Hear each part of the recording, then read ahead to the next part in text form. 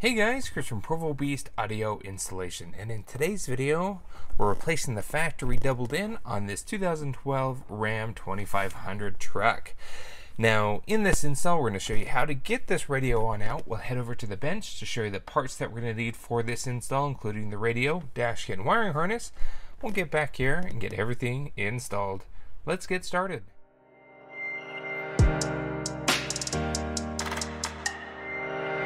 Alright, so the first thing that we need to do is get this guy on out. Now obviously we have to take a few pieces apart here, but essentially once we remove the dash bezel we can remove the factory radio. Now the first thing we need to do to get this radio on out, there should be a little cubby up top with a little rubber padding. Go ahead and remove that, and it'll reveal two T20 Torx screws. Pull those on out. Okay, with that I just gave it a little tug here. Unsnap all your clips here. Now we don't necessarily need to take this completely off. We can just lay it down and it does rest. We do have the bench seat here in the center, so it can rest on the seat itself. Once we pull that on out, we need to remove the radio. Now there's going to be two sets of 7mm screws on both sides of the radio. It's also a good idea at this point to make sure the discs are out of the radio. Once the radio's been removed, it's nearly impossible to get those removed later on.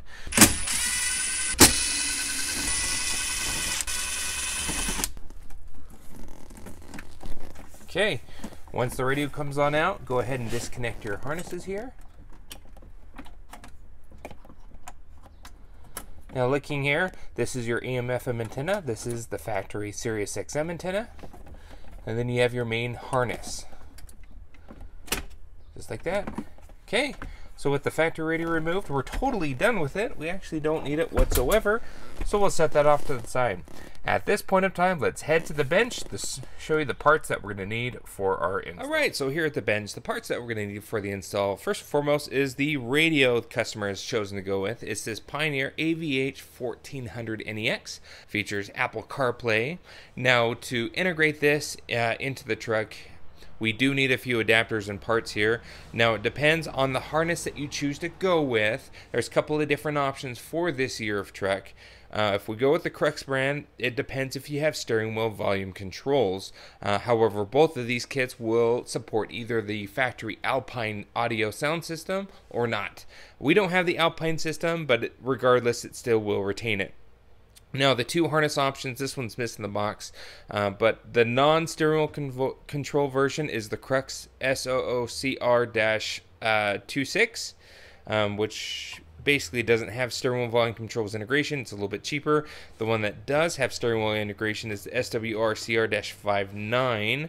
And with these kits, we'll link them down in the description here for you. For the dash kit, because this has already been used once, this is the Metra 95-6511. Houses a double-DIN radio, or if you're doing a single DIN, it's the 99-6511 version. Now finally, we do have an aux USB flush mount adapter. It just moves the aux USB of our radio to a desired location. And lastly here, we have an antenna adapter, which is the, I believe it's the Metra 40-EU10. And again, we can link all these parts down in the description. So at this point in time, what we need to do is we're going to grab our harness kit. We don't have steering wheel volume control, so we don't need this kit. So we're going to grab this kit. Now it comes with two different harness styles. Go into the truck to see which one plugs in. Most cases, newer trucks will have the second generation harness plug, which is this guy with the bent corners. This guy is completely square. This doesn't fit in our application. We can set this off to the side. This is the harness that we need. Now this, essentially here, we have many videos on this harness. And if you want to see how to wire one of these harnesses up, we'll link that down in the description for you. But it has either an amplified or a non-amplified input. And basically, if you have the Alpine system, you'll plug this into the amplified output. If you have the non-Alpine system like we do, you'll plug this into the non-amplified input. Wire configuration here will be different too as well. Again, we're going to link that wiring configuration in the description because it's not essentially color for color if you have the Alpine system. It's a little bit different with your speaker wire output. Just a big FYI there. Okay, so we're going to grab our harness adapter and the harness adapter that came with the radio. We're going to strip both ends, prepare that harness. Today we're going to be soldering and using heat shrink, but if you can't solder or don't have the means to do so, you can also use crimp caps or butt connectors. Just don't use wire nuts as they're not designed for an automotive application. Alright, so what we've done is we've stripped both ends. Now, because we are soldering today, we went ahead and loaded up one of our harnesses here with some heat shrink. So as those soldered connections cool, we can move them up and over those connections and shrink them down with the heat gun. Essentially here, in our case, because we don't have the factory amplified sound system, we can essentially just match color for color. Now, the only one that we're not using is the pink here because that's a vehicle speed sense. Our Pioneer radio doesn't have anything that would need the vehicle speed sense wire, no onboard nav, nor does it have wireless CarPlay. So we don't need that. We'll just cap that going off, but everything else we will need. Now, we're not doing a micro bypass today because it is a Pioneer. We will be hooking up the parking brake as normal. At the parking brake, the foot brake that's located up underneath the dash will just tap into the wire that's off that ground. Makes it nice and easy. So at this point of time, let's start making those connections. Alright, so what we've done here is we connected our Pioneer harness to our Crux vehicle harness adapter. Again, everything was color for us here today, which was great. We don't need vehicle speed sense, so we're going to go ahead and just heat shrink that one off.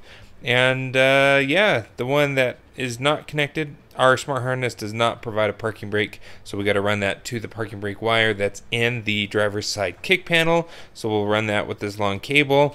As for this, we don't have the amplified system, so the blue-white on our harness isn't connected to anything. There's nothing on the other side. So other than that, we'll move our heat shrink up and over those connections, and we're going to shrink them down with the heat gun. Alright, as our harness cools here, we're going to wrap it in some testa tape, just give it a little more protection within the dash. Alright, so our harness adapter is all done and good to go. This end plugs into the vehicle. This is our parking brake wire, which will connect down to the kick. This goes to the radio, and this is our little smart harness, so this will just rest back behind the radio itself. So next thing, let's turn our attention over to the dash kit. So for a dash kit, it's not our favorite dash kit style, but it is what it is and available for this vehicle. So it's basically a left and a right bracket. You screw either one set of faceplates or the other set. There's two sets now in this updated version of this dash kit. You just got to see which one fits the best. The thicker ones are generally for those kits that have a deeper bezel. This one has a really shallow one. They used to have a lot deeper ones. So since this one's is super shallow, we used the shallower ones. It was used on the other radio previously installed, and so but essentially we spent some time trying to modify to make sure that this sat nice and flush, nice and clean, but that's about it. And at this point, our dash kit is done. What we'll need to do is we're going to go ahead and run our Bluetooth mic. You can put it on the steering column. We like to put it on the A-pillar. It's up and out of the way, and so we're going to get that mounted, run the cable, and lastly, we need to grab our antenna adapter here, and we're going to go ahead and plug that on in. That's about it. Now we'll jump to the car to show you if you have to do any dash modifications to mount your radio. Just depends if you're doing a single or a double DIN. Now our dash has already been modified as it had an aftermarket radio in it previously.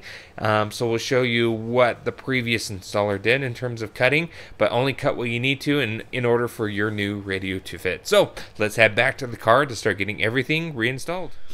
So this is how the previous installer went ahead and cut the dash. You don't need to cut necessarily that much. You only need to cut what you need, but you have to leave these because that's the only location where your radio is going to mount to. So keep that in mind. It looks like they probably use some sort of saw. Generally we use a multi-tool to help cut that, and makes light work, especially when it's just all plastic. Here is our USB aux power socket adapter. We got that all installed there. To get this panel on out, there's a screw there, and a screw down below that you can just pop this cover off to locate. That comes on out. We popped the power socket out of the way and then mounted our aux and USB in its place. Pretty cool adapter. Then we ran those cables up there, which will connect to the back of the radio. All right, so now let's go ahead and make our connections. Let's grab our smart harness here. We'll connect that first, just like so. We can tuck our brain box back in there. And we already connected our antenna adapter. And we have our aux and USB, which we'll show you just in a minute, but we fished it up into the dash. So let's start making those connections.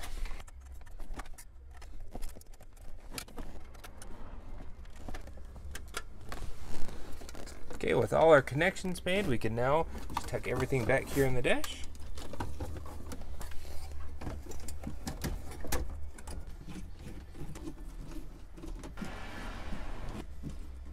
All right, now before we get too deep into this, let's go ahead and test it, make sure it's working.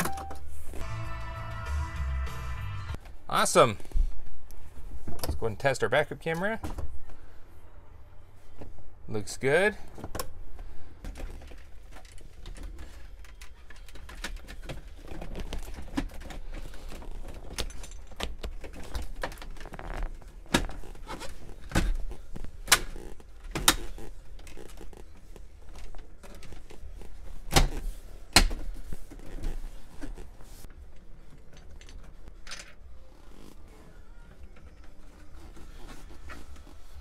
That's about it for this radio install. If you have any questions on what we did here, go ahead and post a comment below. Again, we'll link all the parts that we used in this video in the description for your convenience. We actually did a backup camera in this radio install, and so if you want to see how we installed a backup camera to this aftermarket radio, we'll have a link down in the description. Thanks again for watching. Be sure to hit the like button if you like what you saw, and don't forget to subscribe. We post great content on the channel all the time, and we'll see you in the next video.